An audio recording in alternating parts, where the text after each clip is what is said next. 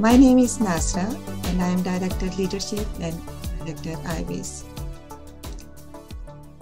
To begin with, first of all, I would like to acknowledge that we are doing our work on the traditional, ancestral, and unceded territory of the Musqueam, Squamish, and Tsleil-Waututh nations.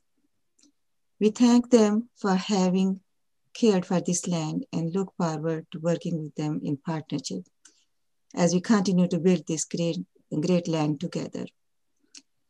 This acknowledgement is a reminder of the discriminatory, racist, and colonial practices that we have had a lasting legacy. We should learn more about the land we live on or we grew on. And this acknowledgement is a personal commitment to and appreciation for the land on which we have settled. So before I introduce our speaker, dear participants, could you please write in the chat box the name of city you are joining from? And for today's brown bag session, our speaker is Dr. Yane Valdez. She is a researcher, an educator, a mom, and a diversity leader. Her desire and goal was to be part of the work that cure people from sicknesses and to save lives. And to complete that goal, she moved from her hometown in Peru to Vancouver. She had her PhD and multiple postdocs at UBC. And indeed, she's a diversity champion and works with women in several STEM initiatives. Please welcome Dr. Yane Valdez. Thank you so much, Nesida, and thank you everybody for attending today. I especially Christina for this kind invitation. And before sharing my screen, I would like to acknowledge that I'm calling in from the ancestral and unceded territory of the Salish people. So I think I will share my screen now.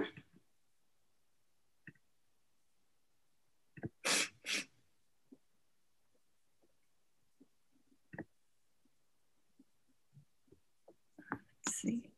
I don't want to see myself here. Yes, you can see. So today I want to talk to you about my experiences and some fascinating data about diversity in STEM. I hope by the end of the talk, you understand the necessity to increase diversity and the steps necessary to increase visibilities in Canada, particularly in STEM. I would like to ask you a favor, a challenge, a small challenge. I would like you to remember one single fact or a stat about diversity in STEM or the lack of diversity, and at least share it with one more person.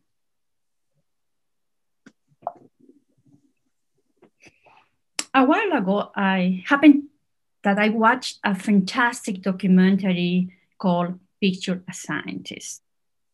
This had a profound impact on me, and I learned a lot from this documentary, and I highly recommend it. But what struck me from this is when people are asked to picture a scientist, the majority of people picture a man. And when the participants are made aware that they are biased, they tend to picture a white woman. And why is that? A lot starts when we are young. Data shows that twice as many males are portrayed in the media regarding females. So when we are young and kids, our brains are developing, we learn to associate men with STEM. My daughter, for example, she can't remember any women in TV. 10 years later, my son can't remember women in TV as well. So we are learning to associate early men with science. after watching this documentary, I start thinking, so how do people actually see me as a scientist? After all, I don't fit the stereotype of a scientist. I'm a visible minority woman.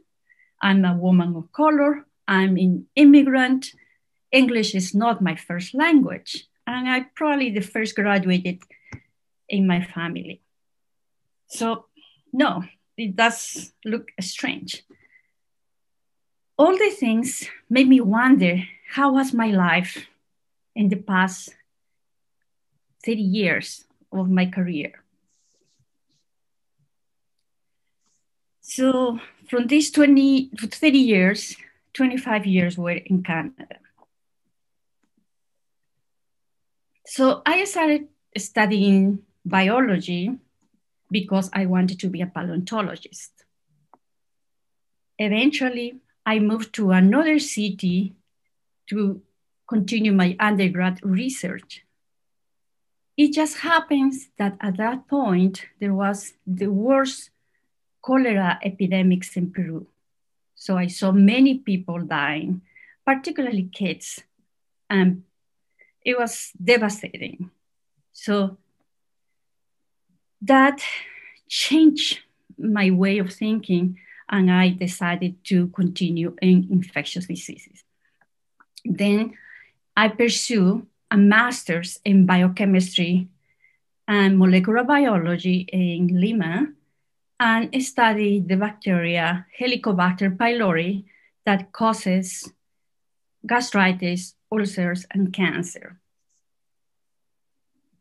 Eventually, I moved to Canada, not knowing that I was pregnant.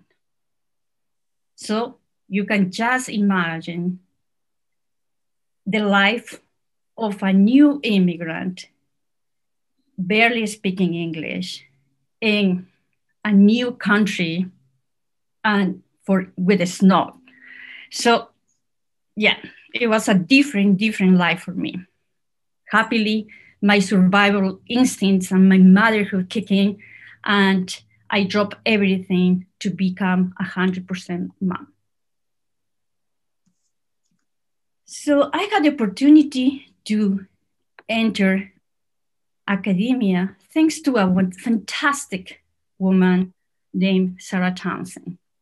She not only showed me and taught me immunology, but also humanity.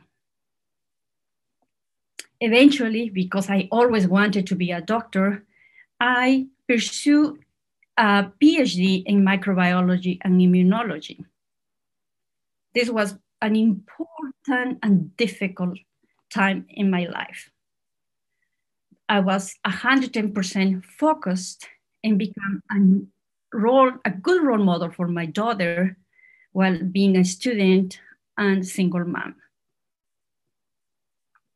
Later, with a new life, with a new partner, with 2 kids, and without the flexibility to move away from Vancouver, I had a couple of postdocs before taking a position as a scientist at the Stem Cell Technologies.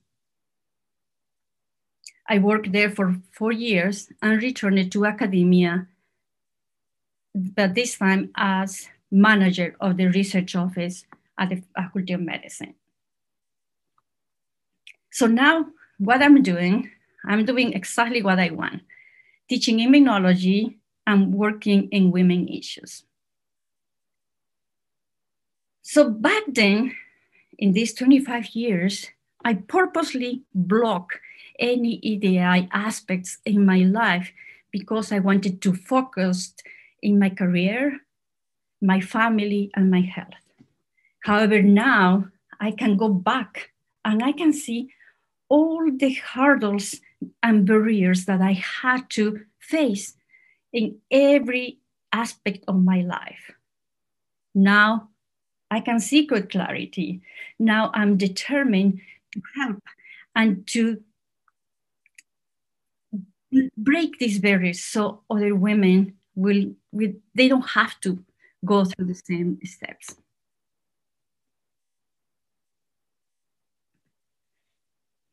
I couldn't help but include this slide because the playbook for science is written by men for their own success and usually at expenses of women. So the playbook for science written by men for men.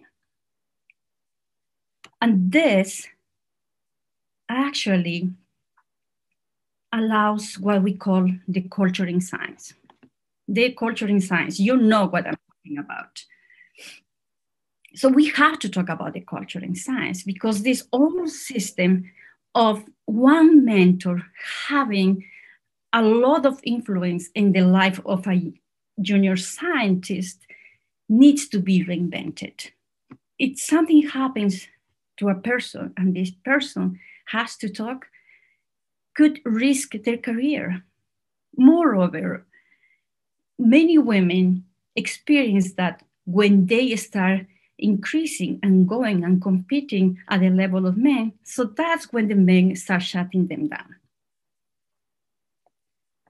So all this culture, unfortunately, allows for harassment in science. Harassment in academia is more common than we would like to. And it doesn't help that this harassment is not overt, but it's subtle. And this is why this metaphor of the iceberg works so well, because actually a lot is hidden. When I feel uncomfortable in science, it's not because one aggression, but it's a series of mini aggressions that I experience.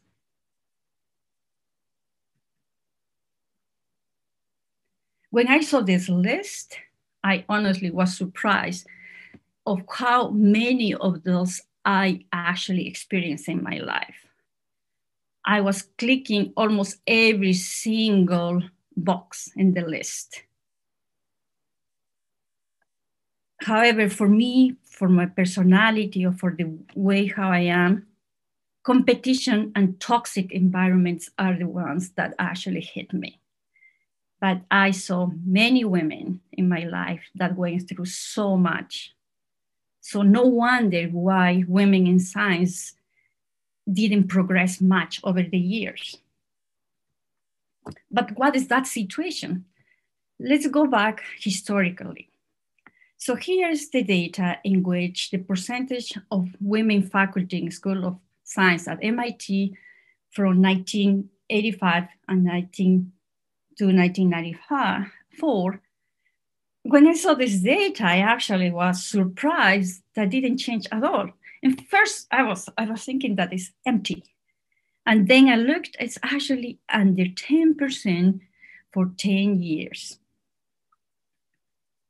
Interestingly, however, you can see that in 1994, only 8% of women are faculty, even though they were increasing the number of recruits. So why? This is a problem. What's happening? Although I guess we should be happy that in the past 100 years had increased from 0.6 to 29%. So it is true, it's increasing. It's increasing. Like in 2016, we have 26% of women. However, representation is not changing much. As you can see here, only 2.2% were awarded PhD to Black women in 2016 in the US. This is scandalous. And in 2018, it is true, there is 50% of women awarded bachelors. But the more we advance in the career, the least represented we are, with only 29% employed. So this raises a question of why are we not retaining these women in the science? That was in the States. And then I wanted to find out what is happening in Canada. Is it the same situation or not? So I started looking for data, and I came across with a series of articles by the Academic Women Association of the University of Alberta, and they are led by Dr. Melinda Smith. They had published many articles in the past few years. So each year they have a different topic. In 2018, for instance, they talk about indigenous peoples. And 2019 and 20, they talk about leadership, about presidencies of universities. So in the following slides, I will be showing some of this data. Here in 2018, we have a good number, 60% of bachelor's degrees were women. But again, the more we advance in our careers, the least represented we are. We see at level of presidency, only 26% are women. And if we want to see globally about visible minority representation, we can see that only 22% are visible minority groups, with mostly 78% white people. Similarly, if we see the wage gap that we always talk about, this is true. White people tend to earn more than any other groups. And this is even more dramatic if you are a woman. So if I had continued in academia by 2018, I will be at the bottom of the pay scale. It's interesting, isn't it? In the past years, the government of Canada had launched different initiatives to create more funding, like the Canada Excellence Research, Canada 100. And as you can see here, we still will say CRCs are white men dominant. And even though C-150s are increasing in number of percentage of women, visible minority women are still very less. And other groups and other initiatives like Tier 1 and Tier 2 is still mainly white men dominant.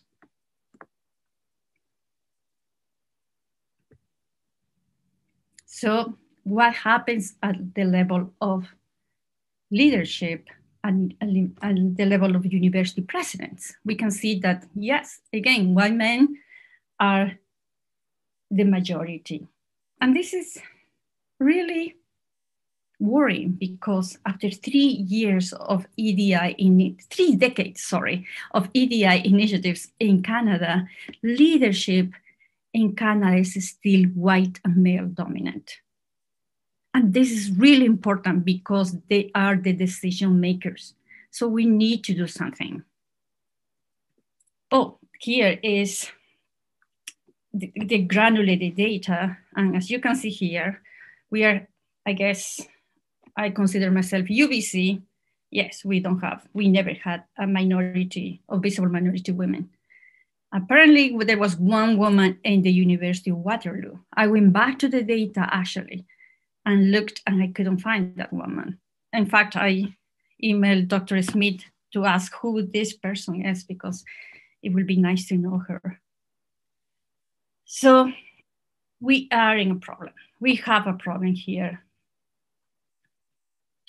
Oh, this is a last 2020 article by Dr. Jennifer Fuji-Johnson from Simon Fraser, in which she concludes that, yes, it's important and these initiatives are good because are coming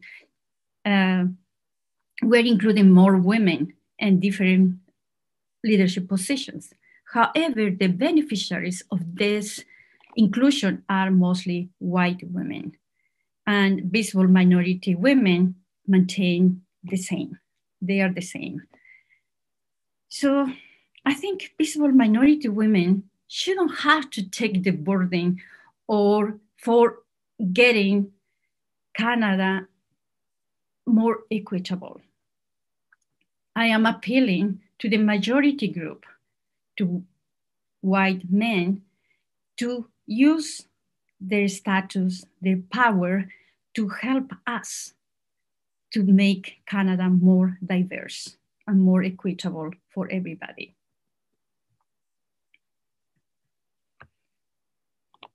Here in this slide, this metaphor of the leaky pipeline has been used widely to illustrate that diversity in STEM is broken at every stage of the career progression, from engagement to sustaining.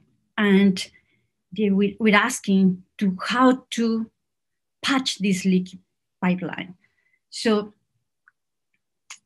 I would like you to think about this, and I will return later to this point.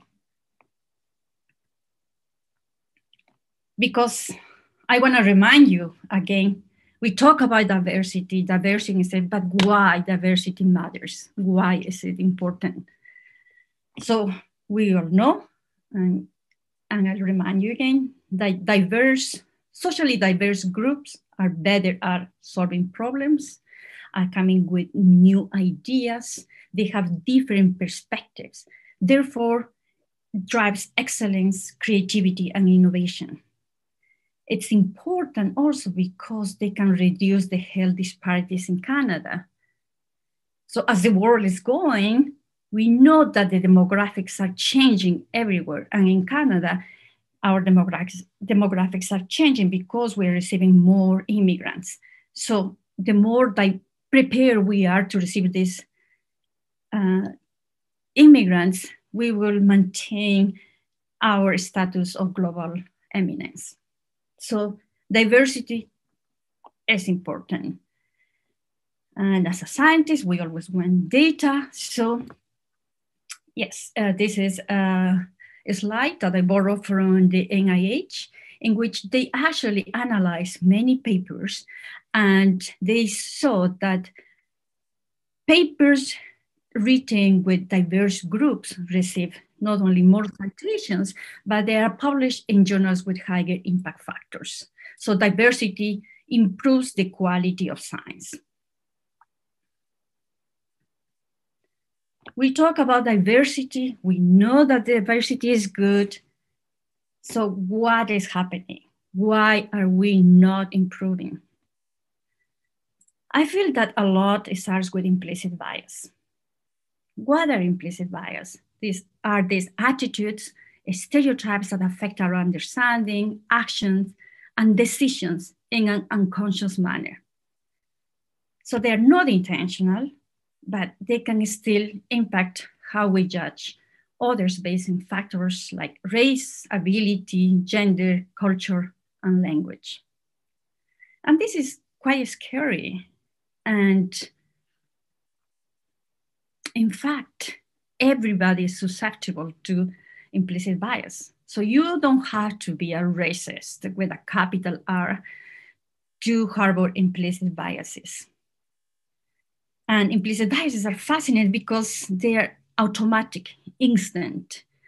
So, and act in a way that you and your principles and beliefs probably are not there. So this is frightening.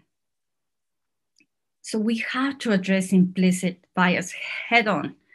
And that will be the very first step in recognizing that there is a problem and start mitigating all the problems that we have. I actually ask you, if you have time, to run a test of implicit bias. So just to see how you are in that. Here, this is a classical example in STEM. And what happened is that the authors wanted to ask if there is implicit bias in the sciences. So what they did, they created an imaginary student, and they had 100 of them. 50, they were identical. 50 of them were named as John, and the other 50 were as a Jennifer. And they were sent to 100 university professors across the states. And they were asked to rank the student in capability, and if they will hire them, if they recommend salary, etc., etc. And the results are shocking. The results show that both male and female professors tend to hire, or well, recommend a male over a female in competency, hireability. They would like to be mentors for them, and in starting salary. And this demonstrates that actually we have bias in STEM. And this is shocking. It is difficult for a woman. Imagine the repercussions for a woman that wants to go into STEM careers and the whole community of science. So we need interventions addressing faculty gender bias to increase more participation of women in sciences. So back again to the leaky pipeline. And I want you to now start thinking all together in this. How do we patch this leaky pipeline? Some people suggest that we should include more female mentors. And this is based in an experiment that was done in which female engineers were matched with female mentors, and that retained a lot of the women engineers. Some people suggest that we should be increasing more uptake of women in the sciences. However, there's people, and I favor that turning up the flow won't fix the pipeline, because we have to recognize that we have barriers at every stage of the career progression in the life of the science, in the pipeline. So it is actually important to start going and looking at each aspect to mitigate these problems. But I think many people agree, as Kathleen Grogan published it, that the entire STEM community should be addressing this problem, that all together as a community, as a village, we need to work together towards more inclusivity in the sciences. Some people are actually working actively to give recommendations of how to do this. Here, I'd say some recommendations from Akiko Iwasaki. She's working actively again as an advocate. She thinks that we can knock the barriers to allow more women in science by providing simple things like affordable, accessible childcare, conduct couple recruitments, educate all for implicit bias, diversity recruitment committees, and change the understandings and the metrics of success. And changing the mindset and the tactics. So highlighting women contributions in our fields, place a value of mentorship. I would like to have had a mentor that looks just like me, but I didn't. Acknowledge and tackle biases, create policies and institutional solutions, increase women and minority groups in leadership positions, recognize the need of collective effort. So include men to help women, so he for she. Amplify the voices of women, identify and hire qualified women and minorities, and obviously increase women in leadership roles. So this, we should be working institutionally at that level. However, I would like to ask you to take individual steps so you can help by being an ally, by sharing your experience, getting involved, requesting training, amplify again the voices of women, educate yourself, create new mechanisms, mentor young scientists, change your mindset, the processes, and finally lead by example. So walk your talk. I want to close my talk by asking you two favors.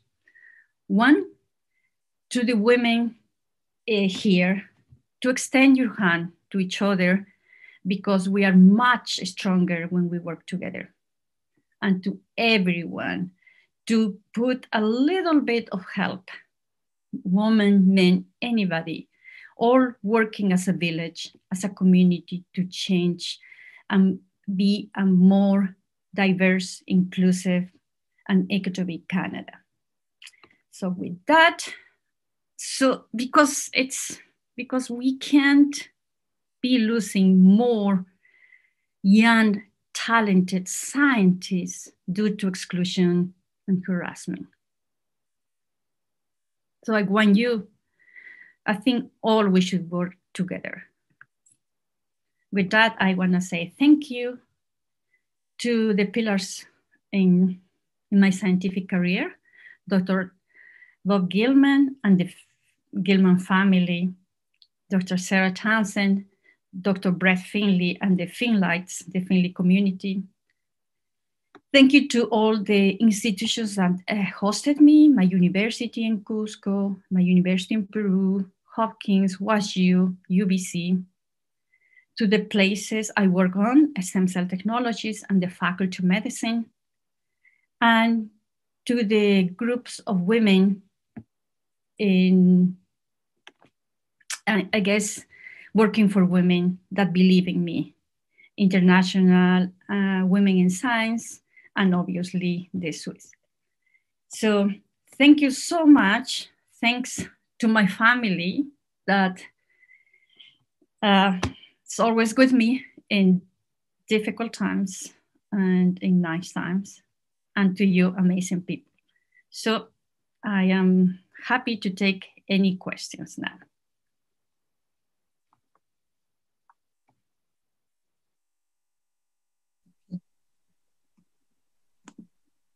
I have a question. Okay. What university did she go to first? Which universities? Mm-hmm. Oh, I went to like 4 universities. I had a bachelor's in science from the University of Cusco, that my hometown. And then I had like a master's degree from the University of Cayetano Heredia. Then I had a PhD from the University of UBC. Thank you. Yeah, so thank you, Yanni, for that great presentation and sharing great, interesting, and yet shocking statistics on diversity and biases. And these are part of our workplaces and academia.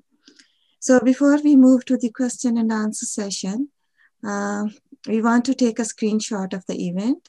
So can I request all of the participants to turn your video on? So Christine will take a screenshot. Okay, in 1 second, is everybody in? 1. Okay, I'm gonna 20 more seconds, just waiting for others to come in. All right. Okay. All right. Smile. And one more, please. You have others here. Okay. Okay. We're going to put this on social media, so keep track, please. Go ahead, Nasira. Yeah, okay. Thank you very much. So, no, participants, you are all of you are welcome to ask questions. You can ask questions on how her experiences can help you succeed in your STEM career. And anybody can jump in and ask a question.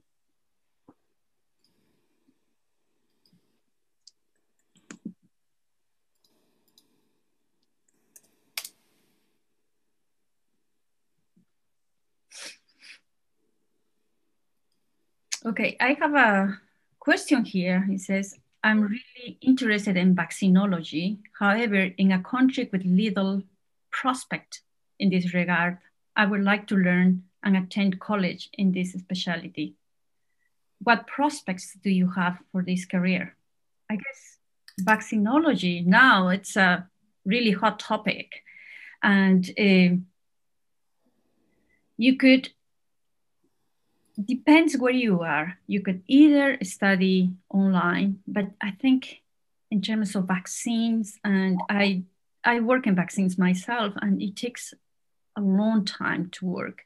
So if you have the opportunity to go back to school and like develop the vaccines, because it's a lot of experiments, that would be great. But I think if you are interested, just go for it. And there are like lots of people in my case that we can help and support and be mentors if you want to go to one or another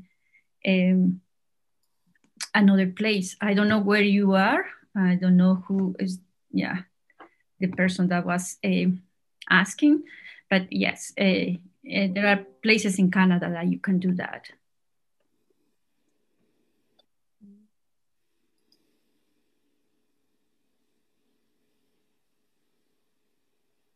So there is a question.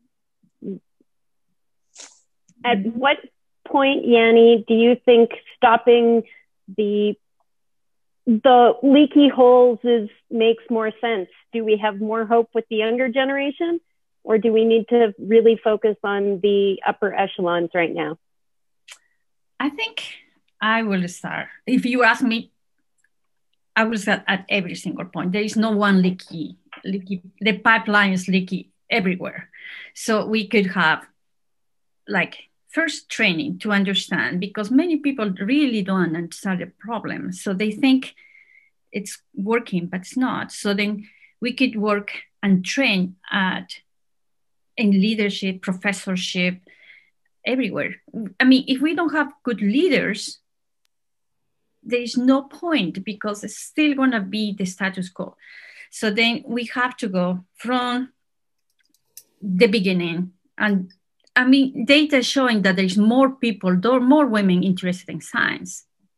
So yes, we can still attract them, but they have to see more role models to go and making it, because a lot of people, they enter, but if you see the many careers of women are like shattered. So then, yes, we have to work at every level. I don't think there is one specific area. I think we have to work focusing in entrance and getting more people, but fixing the problems at each stage. Okay, so there is another question. What challenges you faced in making a transition from academia to industry? Like what types of skills, resources, and networking platforms were key to your successful transition? This is a difficult question. I think I would say that for me was my soft skills. I easily make connections with people. So I use a lot of my connections, not only in the company, to still work with academics. So while I was in the company, I was still keep up foot in academic and working together. Networking, it's only this year, actually last year, that I started using platforms. Before, I never had any platform to use. In fact, my daughter created my LinkedIn and she runs my LinkedIn. And I'm doing Twitter just this year as well. So before I didn't do anything. And but also it's your interactions. I think a lot for me was my interactions. In fact, I never applied for my position at the stem cell. I was invited to join. And this is because you are connected with a lot of people and you talk and you brand yourself. So then for me, that I think that was good. So then they call you, they recognize you. I think interactions, connections are important. Yes. Yeah, sure. Personal connections. You never know when they land you into a job. Yeah. So the next question is, what made you interested to get into the field of immunology? I think, first, I would say that when I was studying in Peru, I never took the class of immunology, but one day I came across with a Scientific American and I read an article. I think the whole issue was about immunology. And then I read about the biology of the B cells and T cells, an article by Max Cooper. And that was intriguing. That was very interesting. So when I came to Canada and there was this position as an immunology with the possibility of training, so I just took it. And I guess I was lucky enough to have one fantastic mentor. So Sarah Townsend, she trained with Jim Allison, who was a Nobel Prize. So then I got all that training from her. So, and once I studied immunology, I just couldn't leave it. It's fascinating. It's fascinating how you survive and your body actually defends you in your entire life with pathogens. Takes care of you. So I guess that's for me important. So how you are going through your life knowing that you have something in you that's taking care of you. And the molecular mechanisms are just fascinating. I was connecting your desire to cure sicknesses to your field of immunology. Yeah. Okay, so the next question is, what were some barriers you experienced trying to pursue a STEM field? Many, I guess, many. I mean, coming to Canada, I mean, you have to learn a new language, a new culture, have to face many problems. Immunology itself is another language. So it was difficult. Being a single mom was one of the most difficult things for me because you are vulnerable and many people want to take advantage of you because they think you are alone. And that was hard because knowing that other women can even somehow take advantage of you is even more difficult. So, but I guess having to deal with family and career is very complicated. It's really difficult. So it's not easy. That was probably my most difficult challenge. Okay. So there are so many questions. So what is a piece of advice you would give a girl who is wanting to pursue a field in STEM? Just go for it. Just go for it. Go for it. Just if you're interested, it's fascinating. I mean, if you have the curiosity, motivation, nothing should stop you. Now, there are many of us now that we are helping. We want to help the new generation. So you can always find more mentors. Okay, so what do you love most about the field of immunology?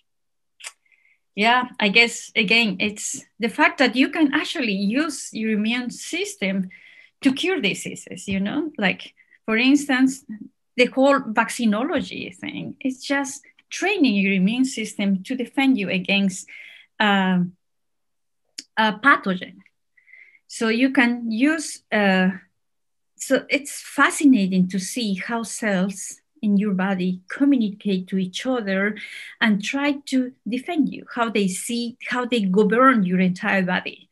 So from the skin, from like everywhere in your body, you have your immune system. Your immune system is everywhere.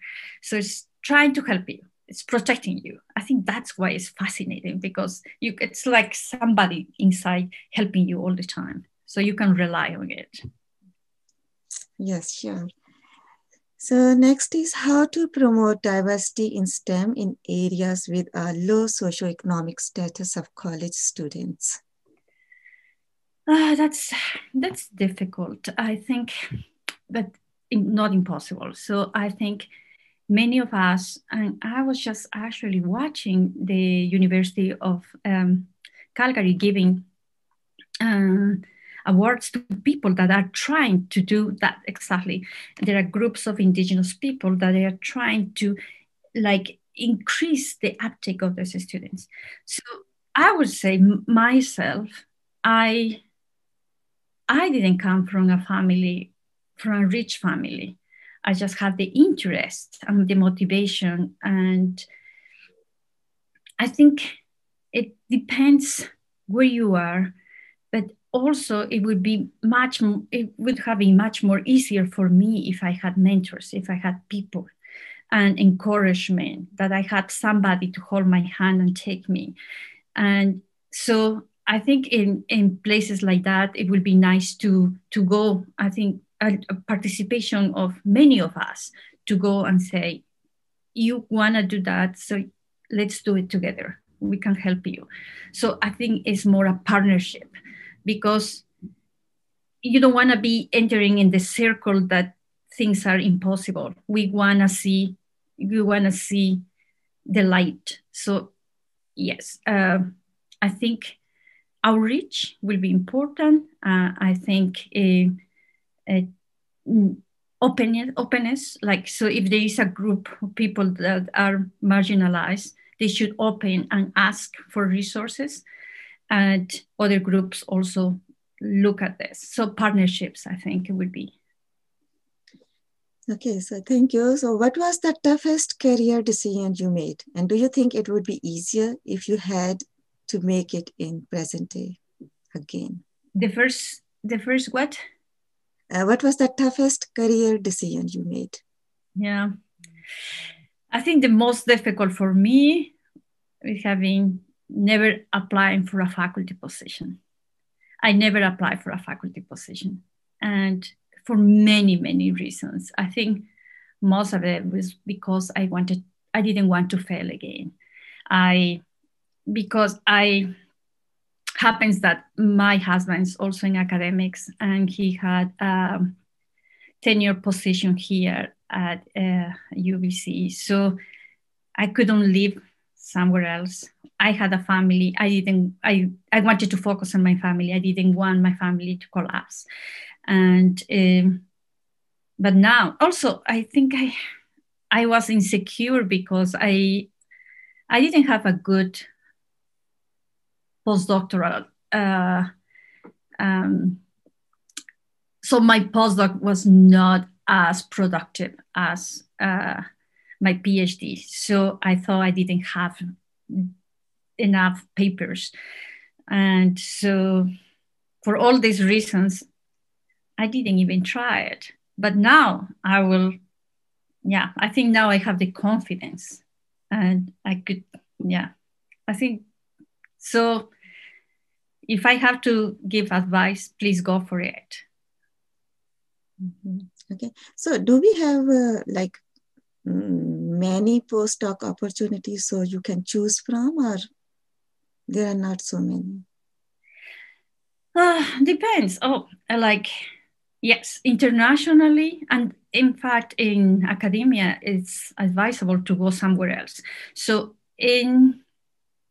for me, I just had to choose postdocs that are in Vancouver because I couldn't move. But in other places, you could travel everywhere. And I think this is the time that you have the most flexibility. There are many, many opportunities to travel and choose which mentor or type of science you would like to do. So yes, definitely there are many opportunities. Okay, so there is another important question regarding immigrants. So can you give any tips for immigrants with science research background that are new to Vancouver? Yeah, this is important because when I came, I didn't know anybody. I came on December 24, and it was a snowy day. So in those years, I didn't even leave. I was so sick. I was pregnant. I was so sick. So I didn't know anybody. But now I can see like there are many groups. Like you guys have a chapter of immigrant women, the IWS, and there are many groups that could actually help you navigate all the problem. I mean, simple stuff, what do you do this? How do you do that? That I had to learn. So definitely I will, if you are coming, first is connect with people and look and seek for help and join groups. And not only will help you in terms of relationships, but then simple things will make your life easier. Yes. Okay, so next question is, which part of your career did you enjoy the most in your STEM journey? And was that phase more or less challenging, making it interesting and exciting? I think during my master's was fantastic because I was I was single. I was in my early 20s. I moved to another city. It's the first time I was away from my family, and I was in a fantastic group, mostly women somehow. And then I'm from all over Peru, and it's a University of Medicine only. And our advisor was from Hopkins. And so we have a lot of interaction. We work a lot. It was great. And also we had the flexibility to do our own thing. And then my PhD was the same, actually. So at this point, I was a mature student. So I was 10 years older than the rest. So I could just do my stuff, even though it was difficult because I had to take care of a child and I had to work sometimes a little bit more to get more money. But I was doing scientifically, I was free to work in whatever I wanted. So that was the Finley Lab. In the Finley Lab, you choose your topic and you just develop it. So that was good. So then actually I developed more as a scientist there.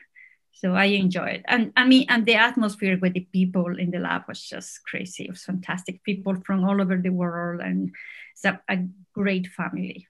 So again, for me, for my, I guess, personality, having a good environment, it's important because I thrive. If I have a toxic environment, I just die.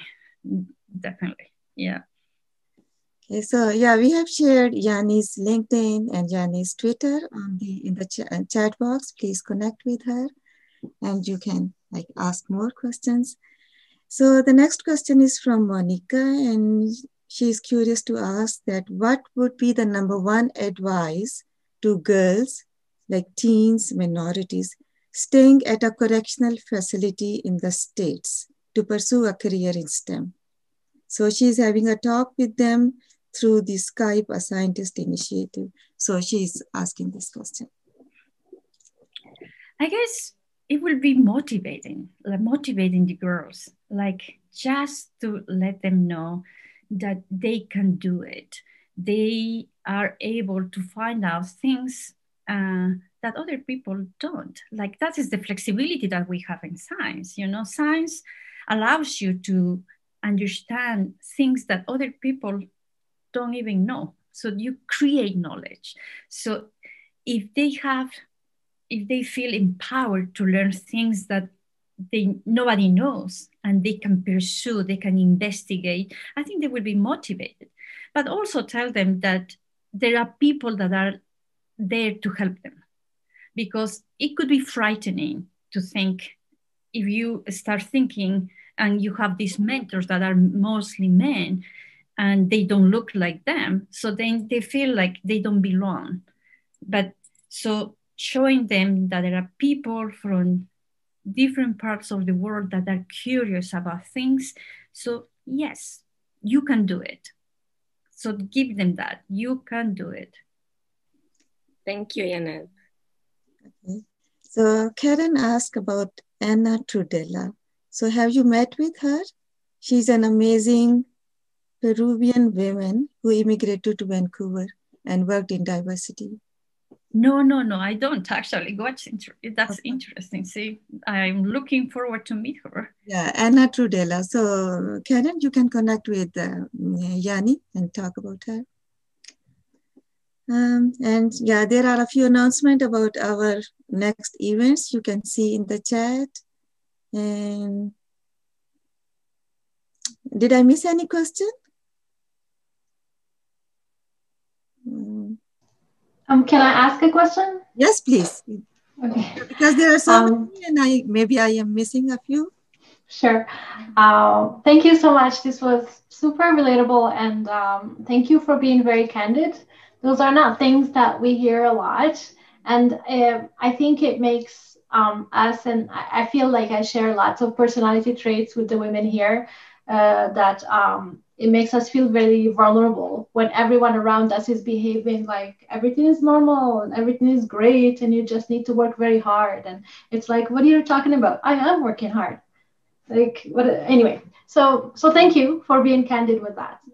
So my question is a little bit related. It's how do you bring up those topics or do any efforts in your immediate lab without you being labeled as that person, right? Like people just look at you like you're coming from out of space when you talk about, you know, the need for diversity, when you talk about maybe, like I did this class, it's a genetics class, and my topic was like familial relations in the data, like bias and stuff. It's very technical, but in the first few slides, I talked about racism in genetics, and the past and all of that, and I spent so much time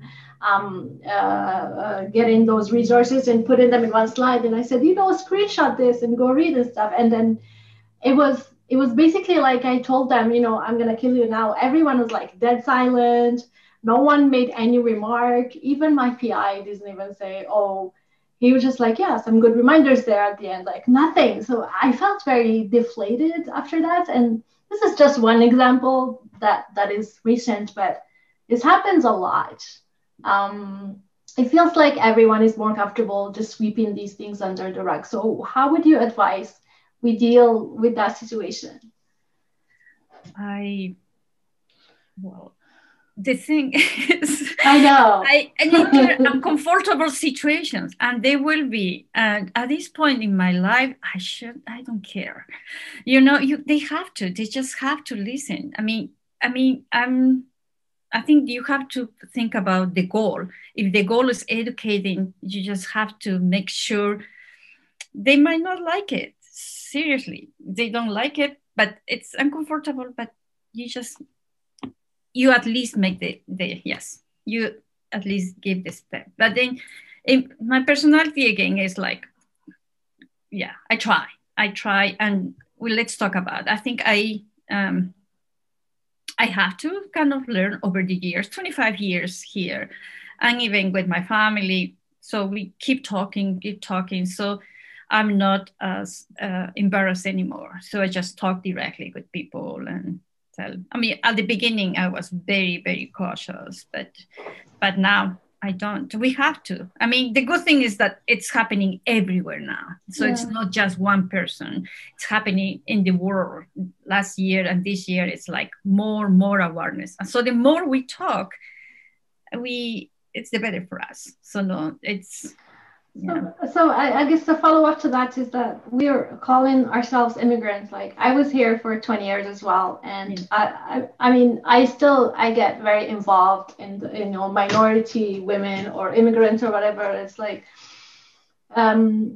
it's hard because we are forced to categorize ourselves into group in order to advocate for ourselves and for the people who are just coming and all of that. But also, I don't think it's very, very accepted. I feel that I had many people tell me that you just need to sort of merge with everyone. And in Canada, there is an attitude of political correctness, which is, I think, very misguided, because it's not because we are polite that we shouldn't talk about issues. And we are on a country which was built on genocide. And I think we should be talking about that, but because there is power imbalance between, so I'm not a PI, I'm postdoc, right? So there's power imbalance between people in general situations and seniors, and you have to be careful what you're doing. Otherwise, you're not going to get hired, you're not going to get promoted, you're not going to get recommended, you're not. So I don't think there's an answer for that. I'm just putting it in the universe. I think it's important though, because I guess if you see from the side of the privilege, they don't have to go through that problem. They don't know how much. For instance, I was making a justice to myself. I have to work twice as much to go to the same level. So I have to try to speak another language, to come up to another culture, to achieve what a person was here. So they don't see that part. So they treat you because you have the same, we'll say, degree, you should be the same, but they don't see, again, it's another metaphor of the iceberg. They just see the top, but they don't see the behind it. But it's important for us to advocate for ourselves and tell them, listen, I have to be speaking in another language. I have to be going through this for you to understand me. But some people, is because they're not even aware of that. So and it's unfair that we have to be fighting for minorities. And that's why I'm appealing the other people, because on top of our jobs, we have to be appealing for that.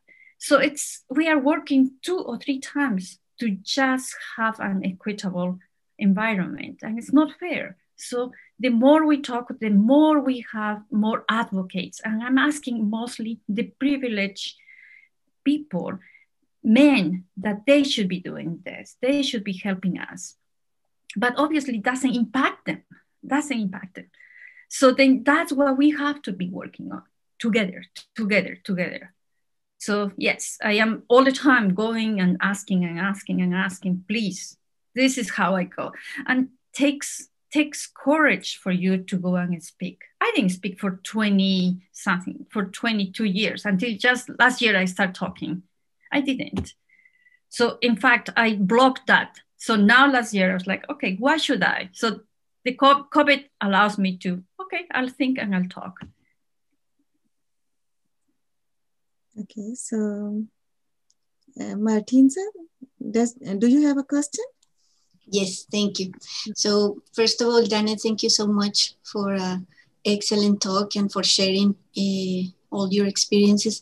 I feel I relate very well with what you said and what you went through. I also immigrated from Colombia 21 years ago to Canada. So I can understand very well what you said and what you didn't say, but we understood as well. And I just wanted to mention that one of the things that I think is important to keep in mind is that we need leadership. We need people that are underrepresented minorities in the leadership positions, because that's one of the ways I think it will be much easier to address the problem that Lubna was saying. You know, when you're talking like in the desert, it's very hard. We have to do it, and making people uncomfortable is a big part of the job. It's the only way to start getting into people's minds and changing the culture. But also, if we have a leader that is already a minority, it makes things much easier. And we just recently saw it with Kamala Harris becoming the first vice president, female vice president. South Asian, African American. It's all the first that she's doing. And when she says something, it's different. First of all, because she went through this, so we all know that she's talking about her own experiences and she can relate to what we had to go through and we still have to. But also when someone with authority says something is very different than when we say, unfortunately. Mm-hmm. So I think we definitely get to get more leaders when we, with Janet, show us all those graphs in which we can see presidents, deans, and it's going so low. And then if it's a woman, it's a white woman. So that also doesn't help us at all. So we definitely need to work towards that goal. Yeah, definitely. Totally agree. Totally agree. Thanks, Maritza. Thank you. Yani, someone asked that how can we access the Picture a Scientist movie? So actually they have a website, and many institutions are broadcasting, because I think it's not just on TV or Netflix. So it's actually very, very profound. And many institutions now, in fact, for the people that want to see in Spanish, there will be another showing, I think next week. I'm gonna show it with subtitles in Spanish. So I'm gonna send that by Twitter. But yes, go to the website, and then some institutions are showing. I actually watch 5 times, and every time I cry. So it's remarkable, and I think yeah. So I think next week also University of Calgary will be showing. So different universities are doing it. As an institution, you guys could do it as well. So then you can just go ask them, and they give you, and there are like material to study after as well. Mm-hmm. Actually, I happened to watch the very first showing, and where the protagonists, the scientists that were in the movie, were there talking, so we could ask them questions. That was in September. Mm-hmm. That was great. And but yes, you have to go to the website or just see and subscribe in any institutions that are showing. Okay, thank you. And somebody inquired that, are you going to share your slides with us? Sure, I can do that. Okay, so you can send to Christine, and then she can share with the participants. Fantastic. Okay, definitely. Yeah. And with that, a big thanks to all participants for attending this workshop. So we went a bit over time, so many people have left this time. And so rest of the participants, I invite you all to join us at the next event of this series. And this one is on how to build trust and connection online. And the speaker is Leah Koss, and it's happening on February 10th. You know the time, the lunch hour. So, and finally, we ask that you please fill out the event evaluation survey so we can make these events better and better. And thank you so much. Oh, thank you so much. For her? Can we do a clap? Thank you very much. Thank you. Thank you, Alex. Great. Thank you all.